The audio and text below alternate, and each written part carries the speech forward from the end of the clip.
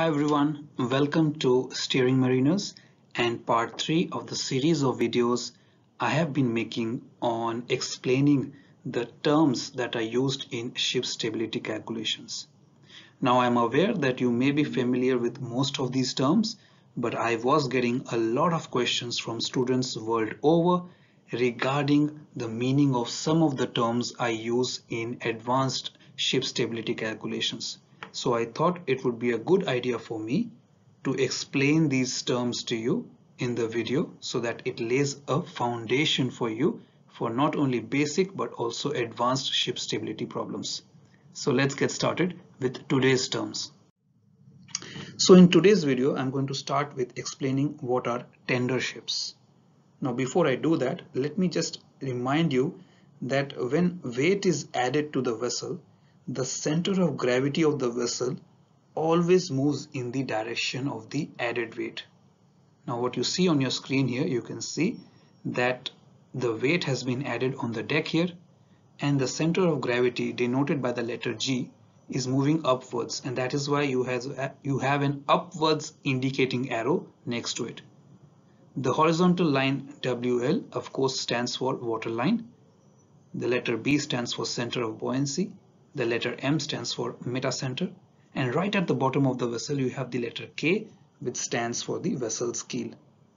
Now in this case you saw that as soon as we added the weight, the deck or the center of gravity shifted upwards in the direction of the weight. Now weight adding at deck level results in the vessel's center of gravity rising, but also causes a decrease in the vessel's metacentric height. The metacentric height is the vertical distance GM, which pretty much determines the stability of the vessel. Now a vessel with little or no metacentric height, that is reduced GM, is said to be a tender ship. In comparison to a tender ship, we have stiff ships. Now in stiff ships, when weight is added low down in the vessel, it lowers the center of gravity and consequently causes an increase in the vessel's metacentric height denoted by GM. You can see this on your screen that weight has been added in the lower part of the vessel and the center of gravity, the letter G, is going towards the added weight, and that is why you have a downwards indicating arrow next to it. Now such vessels with a large metacentric height is said to be a stiff ship. Now a stiff ship tends to be comparatively difficult to heel and will roll from side to side very quickly, but also perhaps violently. Now, if this condition is thought to be a problem, it can be corrected by raising the vessel's center of gravity. A tender ship, on the other hand, which you saw on the previous slide, will be much easier to incline and it will not tend to return quickly to the upright position. And the reason is a reduced GM, which gives it a reduced righting lever, something that we discussed in part 2 of the video. Now for tender ships, the time period taken to roll from side to side will be comparatively long, and this condition is not desirable and should be corrected by lowering the center of gravity. So ideally you should not have too large a metacentric height or very reduced metacentric height. You should have the adequate metacentric height for the type of vessel that you are sailing on.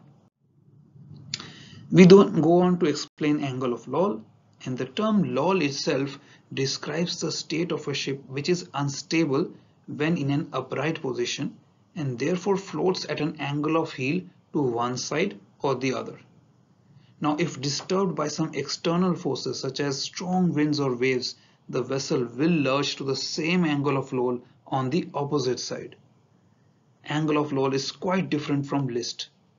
This is caused by different circumstances and require much different countermeasures to correct it. And it is therefore most important that the seafarer or the mariner should be able to distinguish between angle of loll as well as the list. The center of gravity of a suspended weight can be considered to be at the point of suspension, and therefore a heavy derrick which is being lifted clear of the jetty has the same effect on the vessel's center of gravity as if the weight were actually on the head of the derrick or the crane. that also exerts a healing force upon the vessel. Anyhow, we talk about the free surface effect now. And what is free surface effect? When a vessel with full tanks is healed, the liquid within the tank acts like a solid mass, and its center of gravity, being the center of its volume, remains constant and therefore does not cause any change in the vessel's metacentric height given by the vertical distance gm.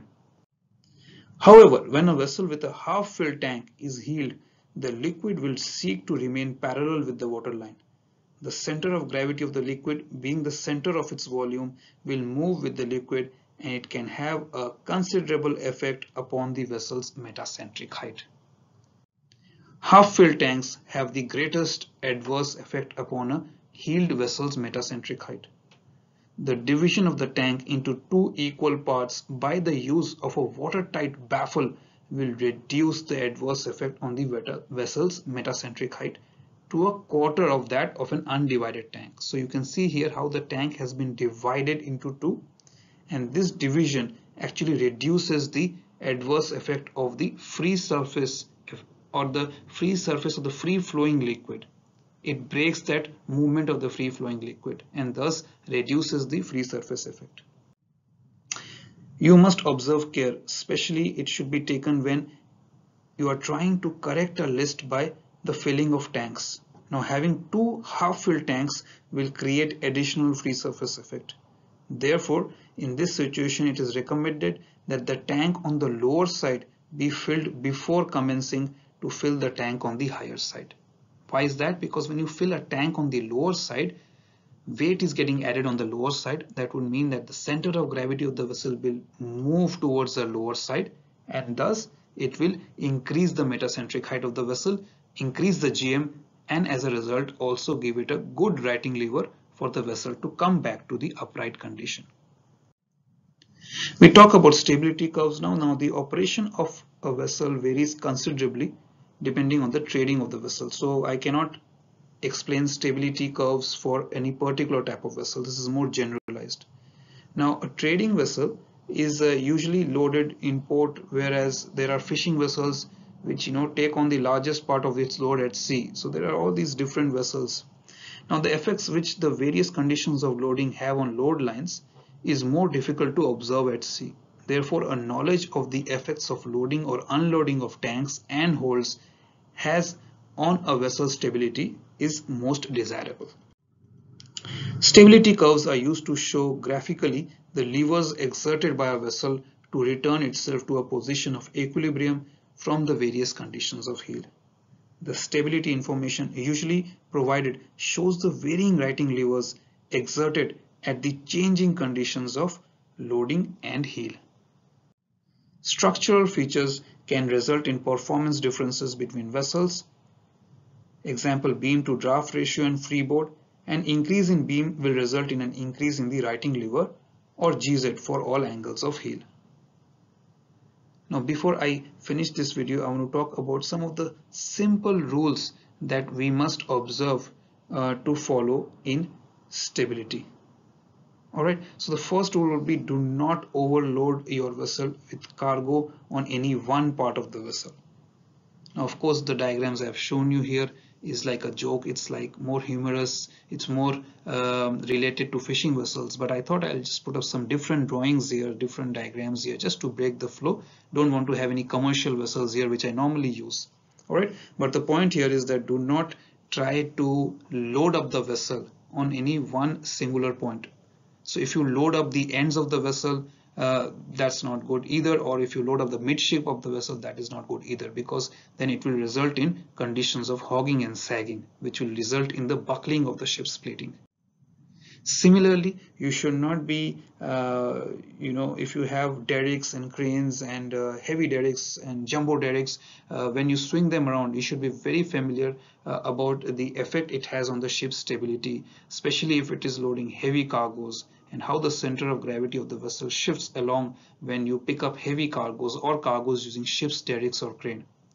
I will make a separate video on that and explain to you how the center of gravity shifts when you pick up a cargo using the ship's derrick or ship's crane, especially if it's a heavyweight cargo.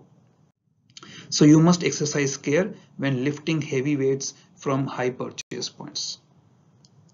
Then we can talk about a little bit about freeing ports. Now, what are freeing ports? Now, to enable the water to run off quickly, a vessel should have adequate freeing ports.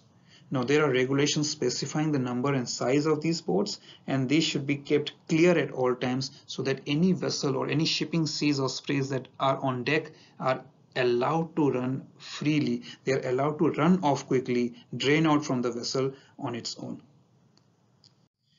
Now, fuel and water tanks should have watertight divisions in them to reduce the free surface effect. We've talked about that already, but let me just give you some of the other suggestions for preserving safe stability on board vessels.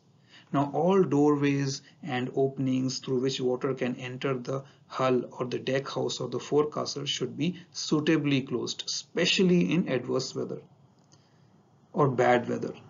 Now, accordingly, all the appliances for this purpose should be maintained aboard in good and efficient condition.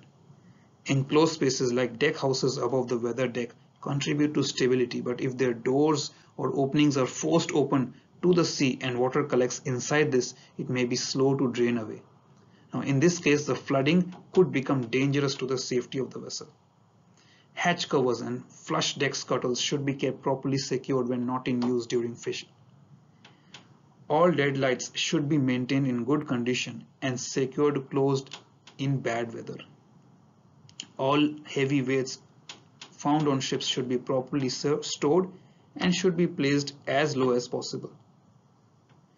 Gear or any working gear such as derricks, cranes, ship's derricks or ship's crane I'm talking about here should be always secured before proceeding to sea. Freeing ports in bulwarks which are provided with closing appliances should always be capable of functioning and should not be locked, especially in bad weather. Try to keep the partially filled tanks to a minimum. At any one time, keep the number of partially filled tanks to a minimum. Alright, observe any instructions given regarding the filling of water ballast tanks and remember that slack tanks can be dangerous. Any closing devices provided for vents to fuel tanks should be secured in bad weather.